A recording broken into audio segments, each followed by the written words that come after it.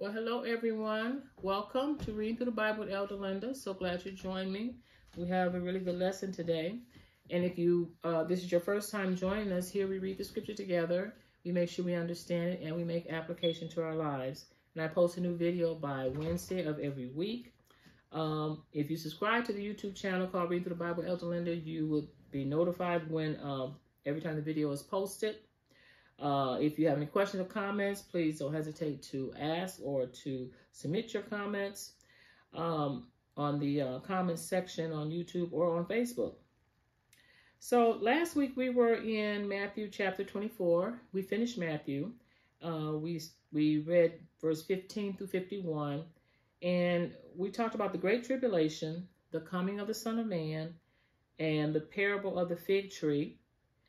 We also talked about that no one knows the day or the hour that Christ will return. And we talked about the faithful and the evil servant. What will happen if you are faithful and what happens if you are not faithful.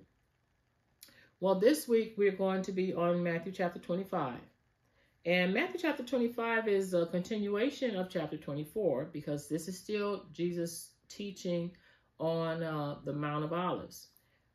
And both of these chapters go together. We divided the chapters so we can understand them better, but initially they were together and not divided. But yeah, so chapter 25 is a continuation of chapter 24, and this is still Jesus' final teaching. The fifth discourse that's recorded, main discourse is recorded in Matthew. And in this lesson in chapter 25, we're going to talk about a parable of the 10 virgins. One translation calls them the 10 bridesmaids. We're going to talk about the parable of the 3 servants that were given talents. And we're going to talk about the final judgment. Amen. Amen. And just remember, this is still Tuesday. We're working through the Holy Week, the last week of Jesus' life here on this earth. So this is Tuesday. He's going to be crucified on Friday, and he's going to be resurrected the following Sunday. But this is still on Tuesday. So let's just start with a word of prayer as we get into our lesson. Thank you, Holy Spirit. Father, we just thank you. We praise you. We give you the glory. We ask that you would come in and be the teacher. Holy Spirit, that you would just take over. Show us those things, Lord, that we've not seen. Teach us, oh God. You are the teacher. Teach us, Holy Spirit, that we might understand your word. I pray for all those that are listening, all those that will listen. Lord, that you would soften their hearts, Lord God, and open their understanding, that they might see you, God, that they might see something they've not seen before. And we give you all the glory in Jesus' name. Amen. Amen, amen, amen. Okay, so let's just start in Matthew chapter 25. We're going to read the first 13 verses. It says, the parable of the 10 bridesmaids, and I'm reading from the New Living Translation. It says, "Then the kingdom of heaven will be like 10 bridesmaids who took their lamps and went to meet the bridegroom. 5 of them were foolish and 5 were wise. The 5 who were foolish didn't take enough olive oil for their lamps, but the other 5 were wise enough to take along extra oil. When the bridegroom was delayed, they all became drowsy and fell asleep." So we have 10 virgins or 10 bridesmaids, and 5 of them brought extra oil and the other 5 did not. So they call them 5 wise and 5 foolish. Verse 6, "At midnight they were roused by the shout, 'Look, the bridegroom is coming. Come out and meet him.' All the bridesmaids got up and prepared their lamps. Then the 5 foolish ones asked the others, 'Please give us some of your oil, because our lamps are going out.' But the others replied, 'We don't have enough for all of us. Go to a shop and buy some for yourselves.' But while they were gone to buy oil, the bridegroom came, and then those who were ready went in with him to the marriage feast, and the door was locked. Later, when the other 5 bridesmaids returned, they stood outside calling, 'Lord, Lord, Open the door for us. But he called back, believe me, I don't know you. So you too must keep watch, for you do not know the day or the hour of my return. So basically, Jesus just told us what that whole parable was all about. We wouldn't really need to say a whole bunch about it. He just told us, keep watch, because you don't know when I'm coming back. I'm going to return, and you have to be ready. But let's just read it a little bit, some of the things we want to bring out, some of the notes that I made. And again, it said virgin. So a virgin is just an unmarried girl. So these are 10 unmarried women. 5 are foolish, 5 are wise. The foolish ones did not have oil in their lamp. But I want you to notice that they were all invited to the wedding. Jesus is not a respecter of persons. The call goes out to everyone. Everyone gets the same opportunity. But some did not make the proper preparations. Others will submit to God and allow him to prepare them for the wedding day. So you have some that's going to submit and allow him to prepare us for his return, because Jesus is coming back. Some are going to say yes to him, and some will just go through the motions and appear to be ready. We don't want to do that. You don't want to be one that's faking it to make it, that really don't have a relationship with the Lord.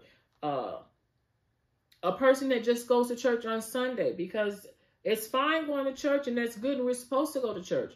But you have to know that just by going to church does not make you belong to Jesus. You have to give your heart to him. You have to say yes to him. You have to say, Lord, forgive me of my sins. Come into my heart. Be my Lord and Savior. Not those exact words, but that intimate, that kind of repentance where you are just turning away from everything that you've done and giving yourself to him. This is what you need to do in order to have him as part of your life and have your life to change. All the virgins looked the same until it was actually time to meet the bridegroom. So again, you can look one way on the outside, but if he's not in your heart, okay, God looks on the heart. He knows your heart. You can't fool him. Okay, it tells us that they all fell asleep waiting on him. Then at midnight came the cry that the bridegroom cometh. So according to the Quest Study Bible, it was customary for the weddings to start late in the evening. And one of the commentaries was explaining it, how in the Jewish, for the Jewish weddings, your parents would actually put you together with somebody else. They would set your wedding. They would decide who you're going to marry. And then about a year, and that's while you're young even. And then about a year before it's time for you to get married, they'll have an official betrothal where you actually say vows. According to this commentator, that you actually say your vows, but you still don't have any contact with the groom until a year later. So during this year, the groom is preparing for the bride. He's making a place for her. And then after a year, when the father of the groom sees that, okay, he's made the appropriate preparations for his bride, then he'll okay the wedding feast. So the groom will go to the bride's house, and they will actually make a procession all the way through the community with their lamps lit. And because it's usually in the evening time, so it's night, they need some light, with their lamps lit. And they go all the way back to the groom's house. And there they will have a feast for about 7 days. And during this feast lasts for 7 days. And after 7 days, then the bride and groom will consummate their marriage. I know it's a little bit different than ours, but this is why they needed lamps and oil in their lamps, because they were going to have to go out at night to meet him, and they had to have light. So what can we learn from this is that we will not be able to lend people our oil. What does that oil represent? Preparation. Oil is that which keeps your lamp burning. So what keeps you burning? What keeps your light burning? Your relationship with God. You can't lend your relationship to God with anybody. nobody can borrow your relationship. I can't say, well, I'm going to heaven because my mom loves Jesus. No, I have to have a relationship with Jesus. And you have to have your own relationship. You can't borrow that from anybody. You have to have your own. So that's part of being ready. The foolish ran out of time. He came while they were out trying to buy oil. The wise went into the wedding and the door was shut. God is serious about this. He means business. That door will be shut. And when they returned, it was too late. He said, I don't know you. You do not want to hear those words from Jesus saying, I don't know you. I never had any kind of communion with you. When you see the word know in the Old Testament, know means to have union. They would say Adam knew his wife Eve and she bare a son. You know, they said Adam knew his wife. So usually when you see that word know, it means to have union with. It's something, it's a close relationship. It's, you know, they had intercourse, they had a child. So God wants us to know him. He wants us to be intimate with him. And the only way we're going to do that is by spending time with him. Waking up in the morning and talking to him. Talking to him during the day. Singing songs, you know, with him on your mind. Telling him to be Lord of your life. Telling him to take the reins. Let him lead you and guide you. Amen. It doesn't, you know, it's not difficult. It's just yielding to him, allowing him to come in. And you know, and I hate to just assume that everybody's listening has already accepted Christ, because that's the first step. You have to accept Christ into your heart. And once you accept him into your heart, start establishing your relationship with him by reading your Bible, talking to him in the morning, talk to him before you go to bed at night. Just fall in love with Jesus. Amen. It'll be the best thing you ever did. Amen. We sing a song like that. Falling in love with Jesus is the best thing I've ever done. So let's read the next section. Is verses 14 through 30. It's parable of the talents. It says, again, the kingdom of heaven can be illustrated by the story of a man going on a long trip. He called together his servants and entrusted his money to them while he was gone. He gave 5 bags of silver to one, 2 bags of silver to another, and 1 bag of silver to the last, dividing it in proportion to their abilities. He then left on his trip. The servant who received the 5 bags of silver began to invest the money and earned 5 more. The servant with 2 bags of silver also went to work and earned 2 more. But the servant who received the 1 bag of silver dug a hole in the ground and hid the master's money. Verse 19. After a long time, their master returned from his trip and called them to give an account of how they had used his money. The servant to whom he had entrusted the 5 bags of silver came forward with 5 more and said, Master, you gave me 5 bags of silver to invest, and I have earned 5 more. The master was full of praise. Well done, my good and faithful servant. You have been faithful in handling this small amount, so now I will give you many more responsibilities. Let's celebrate together. Verse 22. The servant who had received 2 bags of silver came forward and said, Master, you gave me 2 bags of silver to invest. I have earned 2 more. The master said, Well done, my good and faithful servant. You have been faithful in handling this small amount, so now I will give you many more responsibilities. Let's celebrate. Verse 24. Then the servant with the 1 bag of silver came and said, Master, I knew you were a harsh man, harvesting crops you didn't plant and gathering crops you didn't cultivate. I was afraid I would lose your money, so I hid it in the earth, and look, here is your money back. But the master replied, You wicked and lazy servant. So he's not getting the same response as the other 2. He's being called wicked and lazy because the other 2 went to work. He hid it. If you knew I harvested crops I didn't plant and gathered crops I didn't cultivate, why didn't you deposit my money in the bank? At least I would have gotten some interest on it. Then he ordered, take the money from this servant and give it to the one with the 10 bags of silver.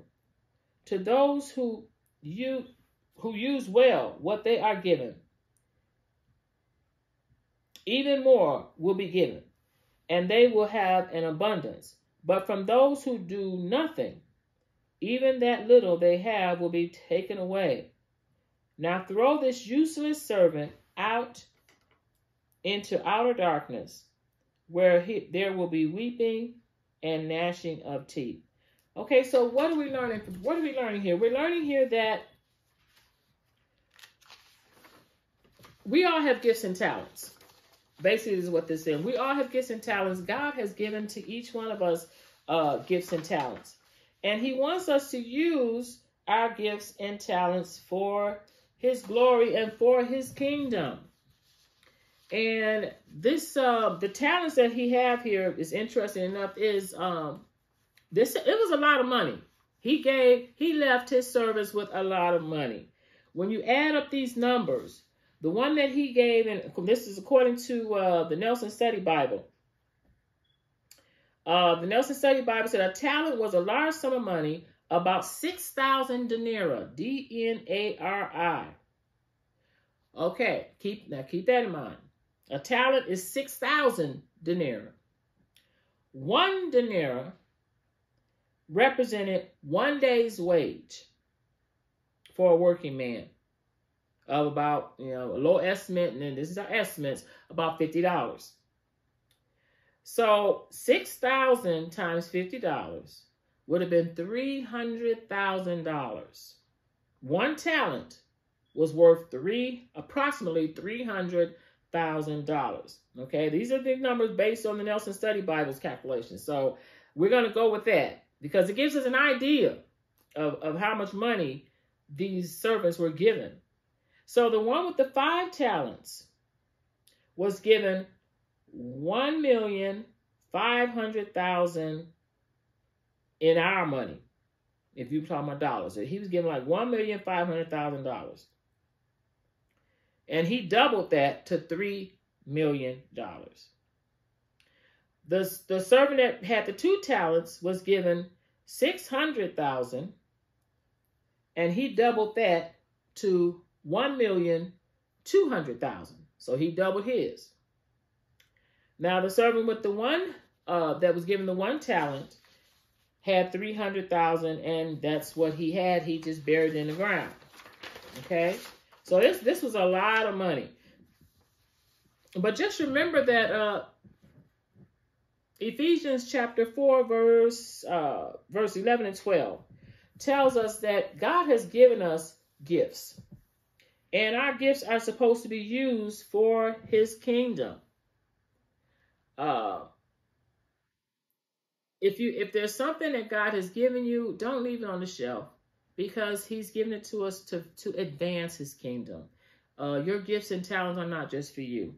In Ephesians, it tells us that our gifts were given to grow up the church until we reach perfection. We have not reached perfection yet, so it's going to be a while that these gifts are going to be in use and needed.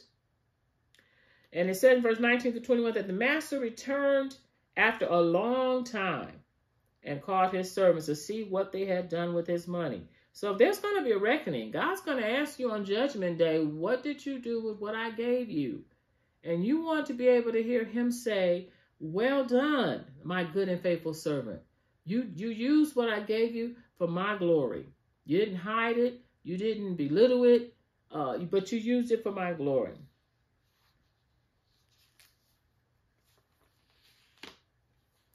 And the one that hid it and didn't use it at all, even what he had was taken away from him. And it was given to the one who already had much. He gave it to the one that was putting it to use. They were putting it to use. Give it to the one to have 10 talents. So, don't bury, the moral we want to learn, don't bury your talents. Use them for God's glory. In 1 Peter chapter 4, verse 10, it says, God has given each of you a gift from his great variety of spiritual gifts. Use them well to serve one another. Amen. So use our gifts to advance the kingdom. So this parable tells us that if we don't use it, You could lose it. Based on this parable, you could lose what gifts you have if you don't use them. Amen. Because this servant was thrown out, and he said there was weeping and gnashing of teeth. Now I don't know if he was thrown out completely, because these are Christian people. God gives us gifts. So, or if he just missed out on rewards, didn't get any rewards. I don't know, but I don't want to find out. So just share your gifts with the kingdom, and you won't ever have to find out what it means if you don't use your gifts for his glory. Amen. Amen. Let's just read this last part. It's about the final judgment, verses 31 through 46. It says, "But when the Son of Man comes in his glory, and all the angels with him, then he will sit upon his glorious throne. All the nations will be gathered in his presence, and he will separate the people as a shepherd separates the sheep from the goats." So we're talking about the final judgment. There's going to be a separation of sheep and goats. He will place the sheep at the right hand and the goats on his left hand. Then the king will say to those on the right hand, to the sheep, Come you who are blessed by my Father, inherit the kingdom prepared for you from the creation of the world. For I was hungry, and you fed me. I was thirsty, and you gave me a drink. I was a stranger, and you invited me into your home. I was naked, and you gave me clothing. I was sick, and you cared for me. I was in prison, and you visited me. Then these righteous ones, these sheep, will reply, Lord, when did we see you hungry and feed you, or thirsty and give you something to drink, or a stranger and show you hospitality, or naked and give you clothing? When did we ever see you sick or in prison and visit you? And the king will say, I tell you the truth, when you did it to one of the least of these, my brothers and sisters, you were doing it to me. Then the king will turn to those on the left, those are the goats, and say, Away with you, you cursed ones, into the eternal fire prepared for the devil and his demons. For I was hungry, and you did not feed me. I was thirsty, and you didn't give me a drink. I was a stranger, and you didn't invite me into your home. I was naked, and you didn't give me clothing. I was sick and in prison, and you didn't visit me. Then they will reply, Lord, when did we ever see you hungry, or thirsty, or stranger, or naked, or sick, or in prison, and not help you? And he will answer, I tell you the truth, when you refuse to help the least of these my brothers and sisters, you were refusing to help me. And they will go away into eternal punishment, but the righteous will go into eternal life. Wow. So there's going to be a final judgment coming on this earth. And you don't want to be in the goat section. So what is this? What can we learn from this parable? Well, first of all, in verse 32, it says there's a final judgment of all the nations. Sheep on the right hand and the goats on the left. And God said in verse 34, it said that then the king says, Come, you who are blessed of my Father, inherit the kingdom prepared for you from the creation of the world. So what does that tell us? That God has been preparing a place for us since he first made creation. He wanted us to have a special place. And when you said the word brethren, he said, at least what you've done to my brother. In the Greek, it means a connective particle, near or remote, a brother. And we are his brothers and sisters. In the Christians, the scripture says he's the firstborn among many brethren. So all of those that have come to know Christ are his brothers and sisters. And we have to be willing to help those that God brings across our path. God does not ask us to help everybody in the world because you can't. God has common sense. God is a smart God. He knows. And so who he's telling us to help are those that he has allowed to cross our path. If God allows something for you to see a need, someone once told me, if you see a need, meet the need. Because if you're seeing it, if God is showing it to you, it must be because he wants you to do something about it. So don't miss those opportunities to bless his people. Don't miss those opportunities for you to give. And no matter what area it might come in. Don't just put it off and say, well, let somebody else do it. Because if it comes to your mind, it's usually because God wants you to do something about it. Amen? And he knows when you can and when you can't. He knows your heart. So whatever we do for one of God's people, we did it for God. We must give, we must help people, and visit those in need. In verse 41, first says, so those who never helped anyone will be cursed and thrown into everlasting fire with the devil. So, and usually those are people that have not even accepted Christ. So they don't even have a heart to want to help people. And they'll be thrown into everlasting darkness. So, to sum it all up with this entire chapter, the 10 virgins, when we talked about the 5 wise and 5 foolish, what can we learn from that? Well, we need to make sure that we are prepared when Jesus comes back. Have oil in your lamp. Do everything you need to do. Be obedient. Listen to his voice. Get to know him. So that when he comes back, we're ready. And he won't be able to say to us, I never knew you, because he will know us. Because we would have spent plenty of time, intimate time, getting to know him. Amen. The parable about the talents. Use your gifts to advance the kingdom of God. And don't say you don't have any gifts. We all have gifts. We read the scripture that said he's given us all gifts. Amen. Use your gifts for the kingdom.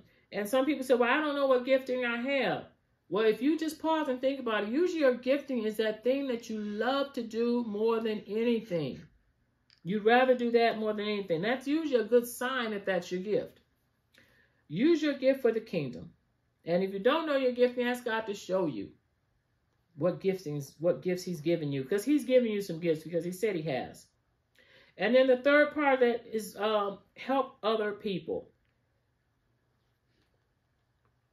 He said that he was hungry, he was thirsty, he was a stranger, he was naked, he was sick, and he was in prison. And you didn't help me. So we don't want that said of us. We want to be able to say, well done, my good and faithful servant. Any needs that he bring across our path, we want to be able to just be able to help people. Help hurting people. Amen. Because that's what he called us to do. He called us to be his hands and his feet in this earth. He chose to use us. He doesn't have to, because he could snap his fingers and do it all himself if he wanted to, but he chose to use us to be his hands, to be his feet, to embrace people, to show love on people. He wants to use us for that. Amen. Amen. So we're going to stop there. That's the end of that chapter 25. But anybody who has not accepted Christ into your heart, we just read about what happens to people who have not given their heart to the Lord. Please go on my channel, Read Through the Bible, Elder Linda. And there is a playlist with 2 videos on that playlist. One is called The Sinner's Prayer. The other one is called Teaching About Salvation. And those 2 videos will teach you about Jesus and show you why you need Jesus. Amen. Amen. So go on there and please accept him into your heart and turn your life over to him today. Amen. Amen. Let's just close with a word of prayer. Father, we just thank you, Lord God. We praise you. We honor you. We give you all the glory. We glorify you today. We ask, Lord God, that you would meet all those needs that are out there.